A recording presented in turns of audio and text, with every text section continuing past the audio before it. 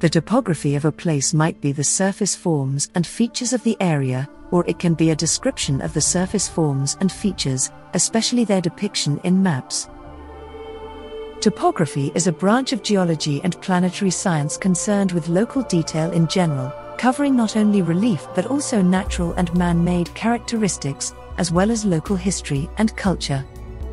In the United States, where topographic maps with elevation contours have rendered topography synonymous with relief, this definition is less prevalent.